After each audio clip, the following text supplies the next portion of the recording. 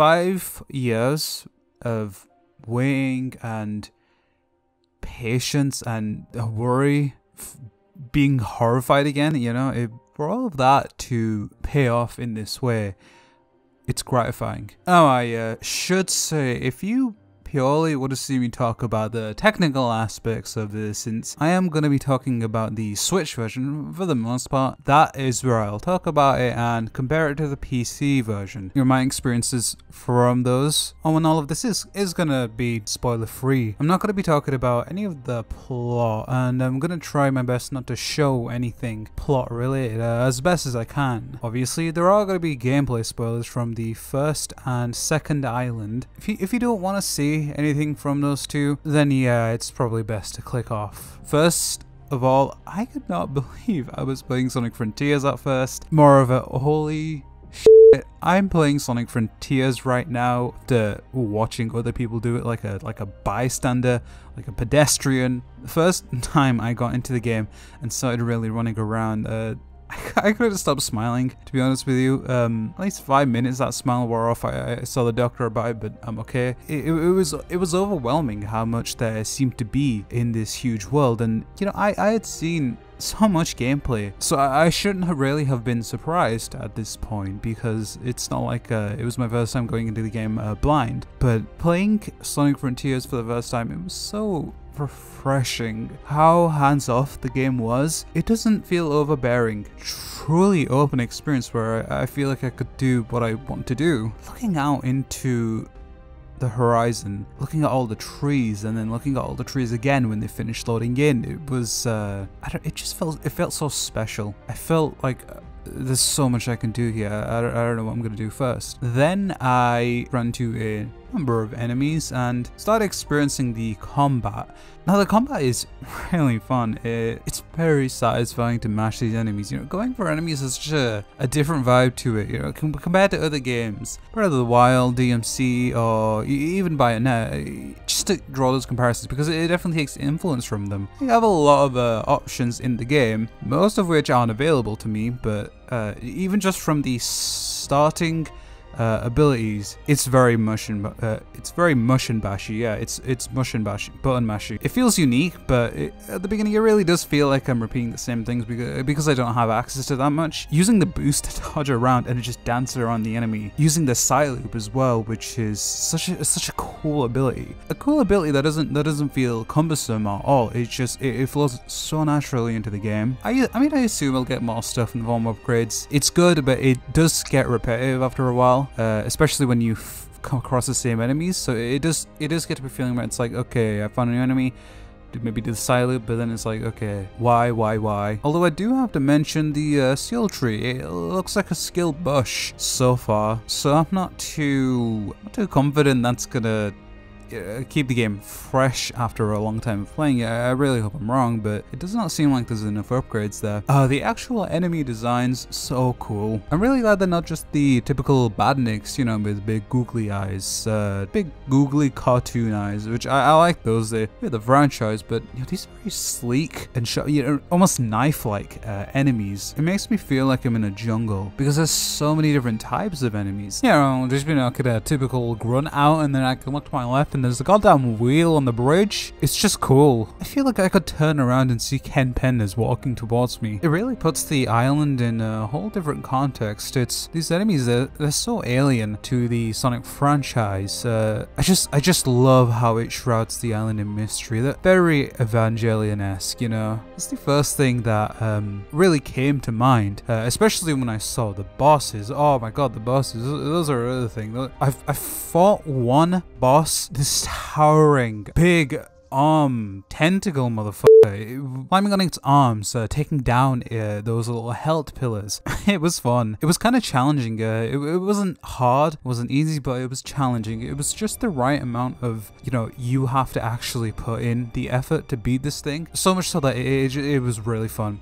If there's more I can expect of that with these games bosses, then I'm really excited for the boss fights. But yeah, the enemy variety, Evangelion Angels. I love it. It's such an insane next step for Sonic when I think about it. Think about Lost World, you know, Sonic Forces. Think about what came directly before this game. It's so new. It's so different compared to what this franchise at its core has been, even compared to the more experimental titles like Unleashed, like 06. I would say it does have most in common with Sonic Unleashed in terms of how different it was for the franchise. As Lucas said at some point, this is the future of Sonic. I believe it. What a step forward for Sonic. It's such an evolution. It's just insane to me that this is a Sonic game because of how different the formula is to what we're used to. It's just great. Another thing is, ever since this game was revealed, people were saying, this is Breath of the Wild meets Sonic. Sega needs to stop taking so many cues from Nintendo. It's obviously they just looked at Breath of the Wild and they thought, yeah, okay, we could do that. We'll just do Breath of the Sonic. This is not Breath of the Wild meets Sonic at all. Like so many were saying, it's Breath of the Wild has so much influence that I don't think this game could exist without Breath of the Wild. It takes notes, but this is far more like Sonic meets Tony Hawk's Underground 2 on PS2, the one where they bully a poor overweight person and it meets a platinum game. That's what it feels like to me. Like, yeah, there are hints of Breath of the Wild here, but when I'm actually playing it, this could not be any more different from Breath of the Wild. This is Sonic Frontiers. Accessibility options are great. Wow. Ever since that was shown to us, or it leaked, or some person took the blurriest screenshot of it at a gaming event, we've found out that the open world has their own controls. These kind of accessibility options where you can fine-tune your controls, I've barely seen this at all. You know, down to turning speed, camera distance. Camera distance, I guess, is more common, but these menus and what they offer to you in terms of what you can do and how you can change the game, it's kind of unprecedented.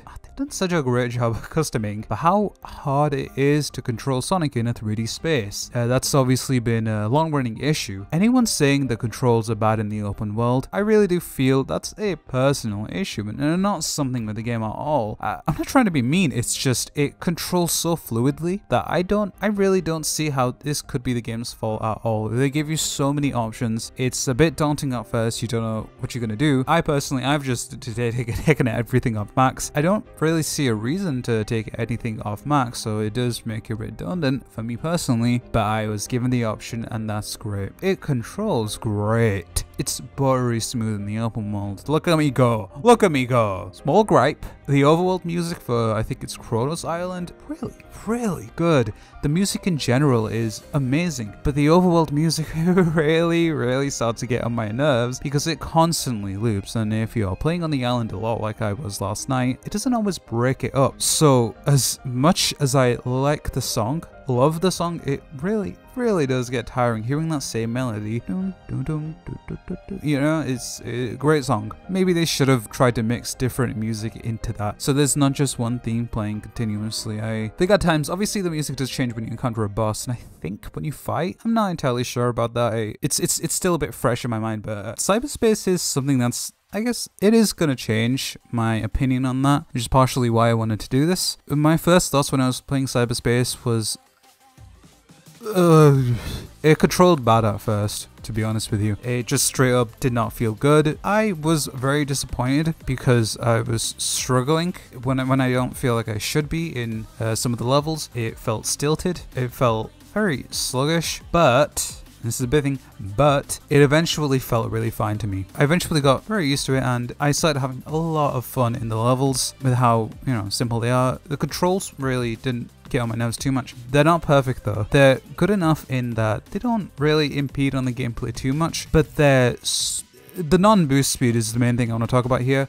It's so slow. I don't get why it's as slow as it is. Trying to run through without pressing the boost button, without stepping on the dash pads, it becomes a Mario game. I don't know why it's as slow as it is. The boost is essential to the boost level design, so there's no reason not to use it, but still it kind of is disappointing. I think it's ridiculous that the level controls are somehow not nearly as fine-tuned or as good as the open world world. They really should have just plopped it into the Cyberspace too. I don't see why they couldn't have done that. I understand that they're two different dimensions and all, but I really do think the game would have benefited from being able to find you new controls in Cyberspace. Now, I don't know if anything happens in the game where the Cyberspace controls change as you play more. I hope they do. I hope they do give you more abilities and such. I don't know about that yet. There's also the music.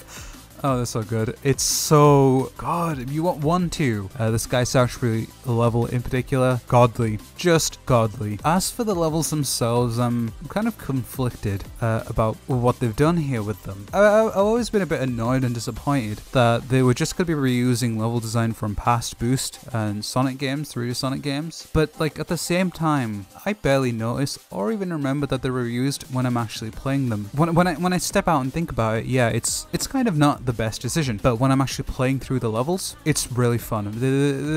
I appreciate how they've brought a whole new vibe to this level design with how Cyberspace functions in this game, because even though they are just reusing parts and stitching 3D parts together where they weren't before, they've made the old feel new and different. It just feels different running through this, even though it's something that you recognize. I think that part of that is due to the fact that it's been stitched together, which, you know, these parts weren't culminating together, they went in succession in the way that they were before, because, you know, you'd have a 2D part to break it up. So in that aspect, it's different. It's fun. Obviously, the objective rewards, they help with that a lot. Try to go for the S rank in these levels, as well as going for the different red star placements that differ with how they were before in previous games. Being legitimately rewarded for progression by doing that also helps Cyberspace feel better. But these levels are still simple and straightforward. You know, maybe this will change with eventual levels that come into the game. I really did notice a huge lack of alternative pathways, of me being able to make choices on how I explore the levels. That's obviously a big part of what makes 3D Sonic enjoyable. That's all I can say after 2 hours of playing the game. It's a mouthful. Wow, I really enjoyed Sonic Frontiers. I thoroughly enjoyed the game of what I played last night. I am still on the first island. I've only played 2 hours of the game, so my opinion of the game is going to change over the next few days. That's kind of why I wanted to do this. Well, you know what? I guess I'm gonna have to see you tomorrow. It's tomorrow. Now that I've brushed my teeth and flossed my teeth and also massaged my teeth and also drunk some mouthwash, I am ready to talk more about Sonic Frontiers, particularly the 2D sections. Oh, those 2Ds. Oh, they came back. I liked it, to be honest with you. I honestly thought it was cool. I somehow feel like I shouldn't have liked it, as I do have the gut feeling that the Sonic fanbase is going to kill someone over this, but it was very fun. I think it was Modern Green Hill. I was surprised by how non-linear it was. Trying to get that S rank was really fun. You know, taking the top route, jumping on top and finding out, oh my god, okay, so this hoop is, you know, all of that. It was fun. My biggest gripe with what I just played there was it's difficult to see Sonic on the screen. I don't know if it's because he's too small, because the camera's too far away, or maybe it's my TV on the Switch or whatever, but I was constantly screwing up my positioning, and it got really frustrating. I just quit the level at some point. But yeah, it's actually controlling him is not perfect, but good, I would say. I don't know if that's an unpopular opinion, but I felt like it controlled good. I wasn't expecting, you know, momentum or classic physics, but alright, move on. Exploration is getting genuinely more and more better. It's out. Does that make sense correctly? I mean, maybe it does, who knows? Every time I discover something new on my own, I feel so rewarded. It's like I'm just screwing around, but screwing around is pushing me forward. I really do love this type of design method that both Breath of the Wild and Pokemon Legends Arceus also employed, where you can really do whatever the hell you want. Obviously, you need to stick to something, you can't just do nothing, but you can do so much, and that can count as progression towards your main goal. I really do love that. Sonic Frontiers does this as well. There was this one moment where I was just looking around, and you know, there are these lines. I never figured out what they were, but I decided, hey, you know what, I want to side-loop this. I side-loop one of these things in the forest, and a bunch of hearts just come out. That was so cool. It genuinely surprised me when it happened. I didn't figure that actually would have done anything. I thought maybe I would have nothing would have happened, or maybe rings would have come out, but it was cool. I found another big boss, Flyer. What do you think he does? Shoots, he slaps Flyer really stood out to me. You know, it's been a long time since Sonic games have really surprised me. I guess mainline 3D Sonic games. You can see from the gameplay what Flyer is. He's this quick step boss in the middle of the island. Putting that quick step boss that you need to grab and push yourself onto by actually jumping onto the surface. It's such an interesting idea. Not only was Flyer genuinely difficult to fight, I don't know what the consensus is on this game's difficulty, but that fight, it took me a while to nail that down, you know, because you have to maintain your boost, you have to conserve your boost, because it pretty much is the only way you can get close enough to do damage to him. But you have to also do that and dodge the thingies. It was really thrilling. Frustrating, but thrilling. And then once you get him down to a certain health, then it takes us into a second phase where you're on a big disc platform, and that, you know, it's a real fist pumping moment where you do something like that and you just feel so good for it. Sonic Frontiers it's genuinely doing that a lot for me, where I feel like legitimately rewarded as a player. It's great, but Sonic Frontiers is a hard game to me. I'm being challenged by this game pretty hard. I'm dying way more than I was in bosses, even Lost World, which I would say was also kind of challenging. Yeah, Sonic Frontiers often does give you some pretty demanding things to do. I like it. I like it a lot. Oh god, oh no, what's going on? It's a blood moon. Oh god, it's a blood. Oh, no, this what? It's not a blood. It's not a blood moon. I don't know what the hell. What is this? I don't know what this is for. I don't see the point of this. I mean, yeah, all right, cool. I get some coins, but you know, the slot machine is in my way. I can't see the road. Get out. It seems pointless to me. It's kind of annoying. Speaking of annoying, it is kind of stupid, seemingly, that cyberspace can't actually be fast travel to. From my experience of playing the game, I tried my darndest. Yeah, I tried my darndest. That's how you know it's serious, to actually figure out if I could just go into some sort of level select. I don't have a clue if it's actually there, but I refuse to be beaten by the game and look it up because I am a big boy. I am a big boy and I refuse to use Google. Or Bing, or DuckDuckGo. Yeah, I mean, I can't complain too much. It is Sonic Frontiers, so even if it is a pain that you can't just immediately access cyberspace missions, the journey to and from is still really fun. Really do still have a lot of fun jumping up on top of rails, getting down there. You know, they've made a world that's still fun to travel in no matter what you do, and that's very important. Also, in terms of cyberspace, I'm getting the hang of it. You know, I'm getting quite the hang of it. I'm starting to feel the controls a lot better, mainly because I've been thinking of Sonic Frontiers as separately from the other Boost games, because, you know, when I played the game yesterday for the first time, that was after hours of playing Forces, Generations, whatever, and I was obviously trying to make it control like those games. When you just let the game do its thing and you think of it as Sonic Frontiers and you get used to it, when you get adjusted to it, it really does make the controls a lot easier to use. I don't know the hell if I said it before. I'm thinking of the Boost as a run burn now. That's what I'm doing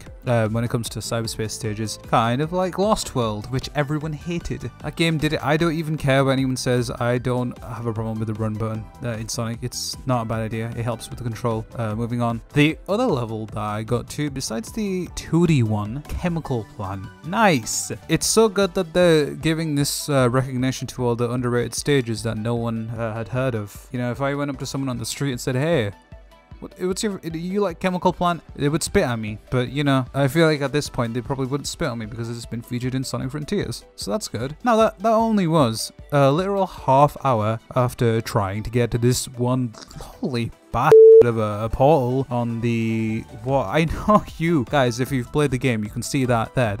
I know everyone else did the same thing, and I will not take lies. I discovered 100 hearts and became a lawnmower before I gave up and just went to look for a different portal. That thing eluded me. I checked out a big triangle before I actually just gave up on it. You know, I tried to jump on it from a really high height.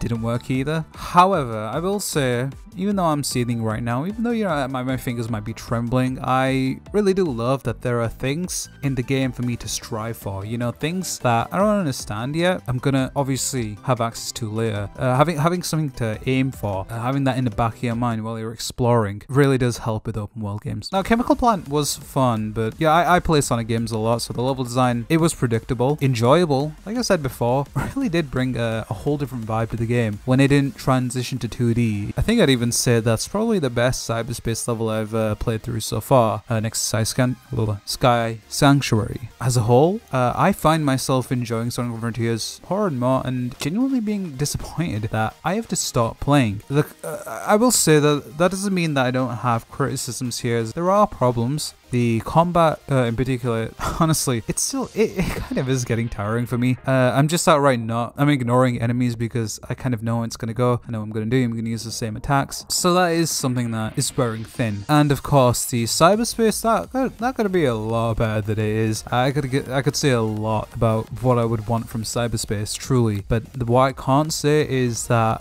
I never did feel bored of Sonic Frontiers when I was playing it. That's important, and I can't see myself getting bored for the next however long it takes me to play the game. But I've got about 4 hours in the game now. Goodbye forever. I lied. God, you will not believe this. Holy shit. I found all the things, and then oh my God, look what I did. Look what I'm doing. Oh, this is insane. Wow, what a battle. Oh, the super boss was so satisfyingly good. It kind of caught me off guard. But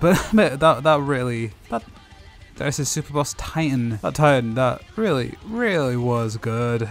Wow. I shredded this thing. I annihilated it. And I still couldn't find a way onto the stupid island to play 1-7. Now, I've never played Shadow of the Colossus, but from the first moment when I stepped into that usual grass ring, I immediately thought of that game, you know? And when you go Yellow Sonic and the Avenged Sevenfold come on, whoever the hell band that guy was from, it really makes you feel great. God, that was good. You know, from just punching him, going into the Phantom Rush, hitting that parry. Oh my God, the parry, and then God, it's like straight out of Dragon Ball Z. I don't know. It's so weird to see this insane boss happen like a quarter into the game, and you know, look at Forces. There wasn't even a supersonic battle in that or in Lost World. It's such a change. God, that Titan, that boss. What an experience going in blind and seeing that. Wow.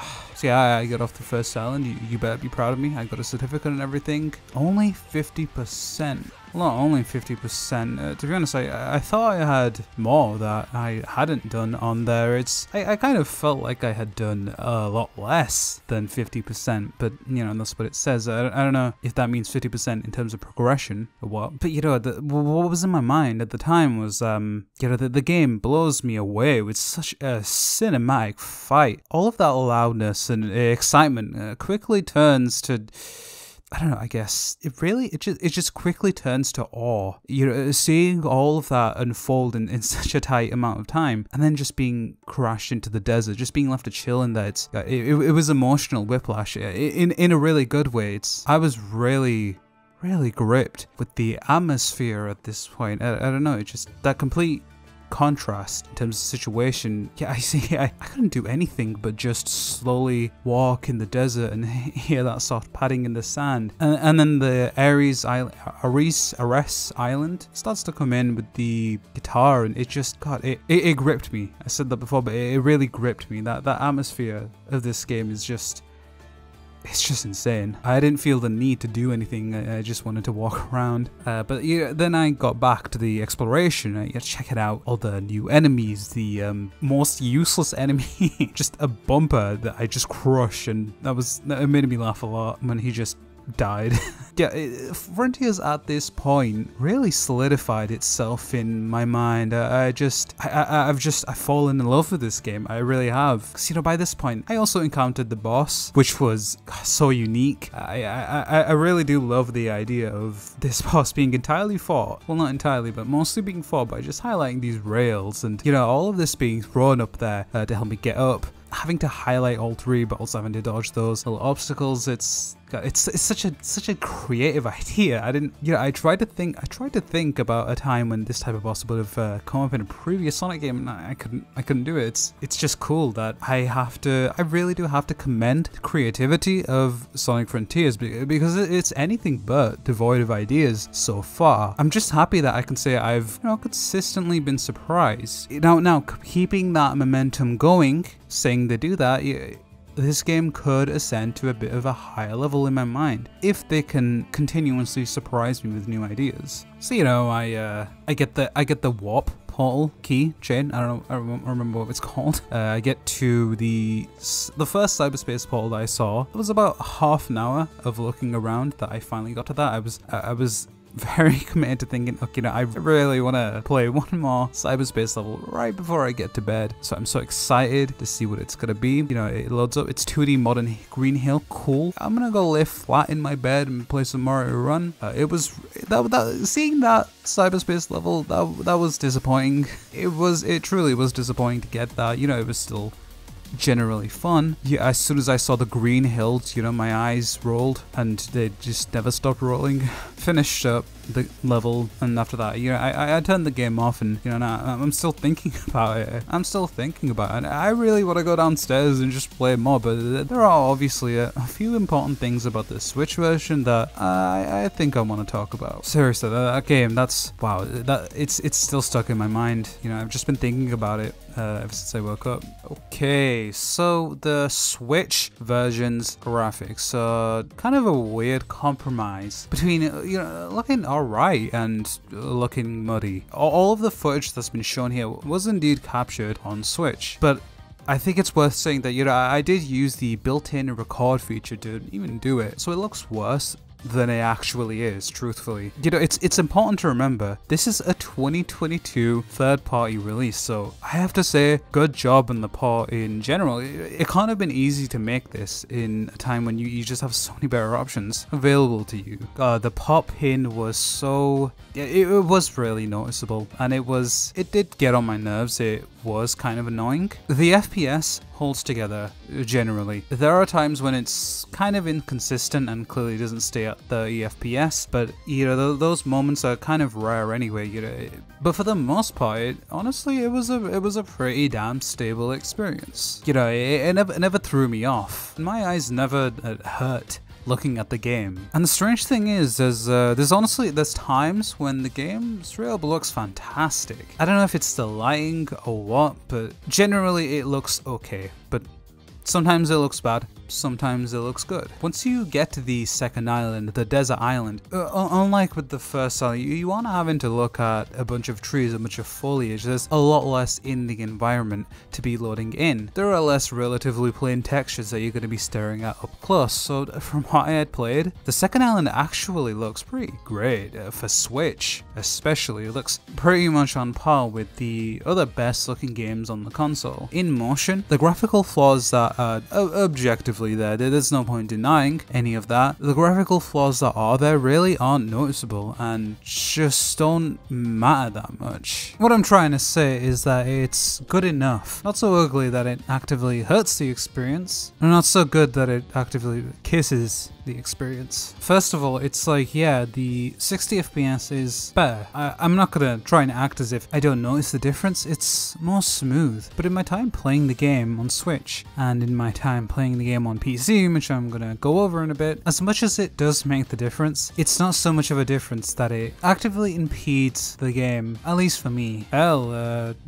Unleashed on Xbox 360, Generations on 360, Sonic Colors on the Wii. Those games, those Sonic games, those quick Sonic games, those are indeed 30 FPS experiences. If you can enjoy those, I think there's a good chance that you can straight up enjoy Sonic Frontiers. Stability is the most important factor when it comes to these games, especially on Switch, and for the most part, I do think that the Nintendo Switch does really retain that 30 FPS almost all of the time. I think the biggest thing that saves all the plain textures, the pop-in, it's Sonic Frontiers lighting and Sonic Frontiers shadows that really help highlight the environment and make it look better than it actually does. Maybe it helps hide some of the blemishes. Let's check out the PC version. Now, as you can see, there are clear differences. For one of these is Sonic Frontiers and the other is Sonic Frontiers. Now, it may surprise you to know that the PC version is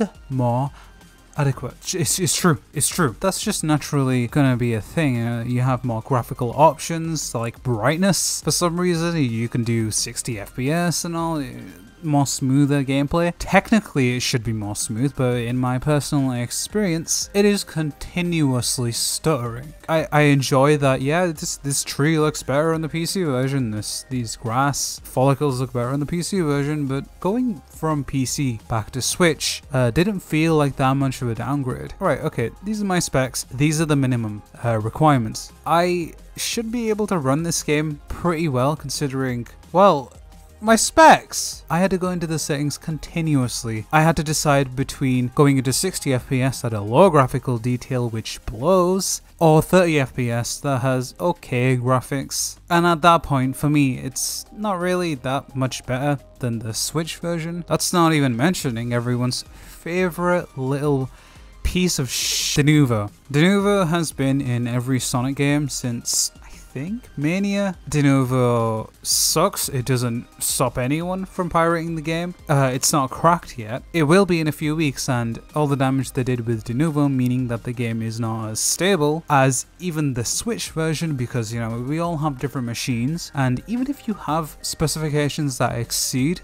those requirements, it doesn't matter. It's still probably going to happen to you. If I'm really going to compare these two, it's not a fair comparison, to be honest, but I will say that, yeah, the Switch version's graphics do look a lot less visible. The Switch version is more muddy, there's less detail, there's more pop-in. One thing I do like about console versions as opposed to PC versions is that every Switch is the same. Every Switch is the same. If one person says it's stable for most of the time, it's probably stable for most of the time. But with PC, everyone has different machines, everyone has different parts put inside their PCs. The experience is not going to be the same PC to PC. When you get the Switch version, you know exactly what you're getting. When you're getting the PC version, it may not even work with your PC. In my case, it works, but even when I limit the game to 30 FPS, it was still stuttering. That sucks a lot. When I put it to 60 FPS, still stuttering. Looked like the Switch version, and it was still stuttering. So at that point, should I really even bother? You know, I mean, the PC version is still better than the Switch version, but I like a big TV, so I think I'm just gonna go play on my Switch. You know, one thing I also will add onto that is that the Switch version clearly has taken away particular effects, such as, you know, the Cyberspace, which straight up looks better on PC. It's very subtle, but if you can see just the environment, you know, because this is Cyberspace, these are like digital projections and everything has kind of scan lines. Yeah, the PC version's environments look digitized, and as a whole, they're just more crisp. Even outside of Cyberspace, there's clearly a number of things that are missing that have been taken away to cope with the Switch's hardware. So why the hell would you buy the Switch? I mean, like, you just heard everything I said. It's useless. It's a piece of poopy. So why would you buy it? Oh, yeah. Oh, okay. Right. Yeah. That's yeah. Okay. The SWA in Nintendo Switch handheld mode. Yeah. If you've played open world games on the Switch, Breath of the Wild, Legends of Arceus, Xenoblade, you know, you got less resolution, FPS problems. Generally, a lot more of a blurry overall look to the game. Too accustomed for the lack of power. It's so much more common with these bigger games because bigger maps require insert game development knowledge that I don't have. So because there has to be some drawbacks to fit into handheld mode, FPS drops are definitely more common. While I would say the game is genuinely pretty stable in docked mode, it's not the same case in handheld mode. It definitely stutters from here and there in handheld mode. That said, not as common as you would think it is. It's definitely not a PowerPoint presentation in any aspect. I still had a pretty good time playing the game in handheld mode, even with the more common FPS drops, but it wasn't too bad. Now the resolution, it does kind of suck. It's I don't know exactly what it is, but I assume it's not 720. So it plays in sub HD, makes the environment look like a potato, a fairly well chiseled potato that retains a lot of the details. You know, it would be a nice munch, but it's still kind of a potato. I do think there was also more pop-in, so the game had a draw distance of 2. You know, those technical problems aside, even though it does have those technical problems, they're not so bad that it ruins the experience in portable mode. So if you just have a Switch Lite, you don't have anything else, and you want to play Sonic Frontiers, it's really not a waste of money. It's still Sonic Frontiers. It's still a generally faithful version of the game. It's still a great game. It's like, oh, you have like a huge 3D Sonic game to play on the Switch. It's great. I'm frontiering in the toilet. I'm frontiering outside. I'm frontiering in other people's backyards. It's amazing. Now, if you're like me, even though it is uglier, it is more prone to FPS drops, but if you're like me, you honestly do forget that pretty quickly. When you start playing the game, it just becomes a minor annoyance that, well, it's just that. Minor. Now, the most important thing here. Does it have touchscreen controls? Nope. Naturally, it is a worse looking game than all the other platforms. That's unavoidable. But consider this, you know, if I'm someone who's enjoying this game as much as I have been, you've heard me gush for the past 20, 30, 40, I don't know, minutes. If this version of the game can make me this happy, I can tell you it's a stunning experience for any Sonic fan on any console or PC. Clearly, the Switch version can't be all that bad at all. It's an extremely competent version, and when they said Sonic Frontiers on Switch is the same experience as everyone else, I can't help but feel like, yeah, it is. So yeah, looking at the day now, it has been 4 days since Sonic Frontiers came out. God, I've only come to love this game even more. Every single day I've seen new things, I've seen more and more things, and the Sonic fan inside of me has felt so relieved that the 5-year wait was over. My expectations were always kind of low about Sonic Frontiers, not because I thought they were going to screw it up, just because I didn't want to be let down again. Even through the early doubts, the early months when they were showing us very little, when they were showing us very kind of, well, rough gameplay, I was still rooting for it. I just didn't want to count them out. But now that it's finally come out, I'm so happy about everything here. I'm happy about the story. I'm not gonna say anything about, but I'm enjoying it a whole lot. I'm happy about how, even though it's been 11 years since the last good 3D Sonic game, they still came through in the end, and they proved that it doesn't really matter how long it's been since this company's released your last favorite game, they can still surprise you, and Sonic Team has surprised everyone. Now, that doesn't mean I'm 100% happy with it. I do have to admit, I kind of wish the cyberspace in Sonic Frontiers, it really could have been so much better than it is, because seemingly there's only 4 themes with cyberspace. I haven't beat the game yet. I'm, I guess, a third through it. I'm not entirely sure how much I've played of it, but I'm already getting tired of seeing Green Hill, Chemical Plant, Sky Sanctuary, and I don't New York,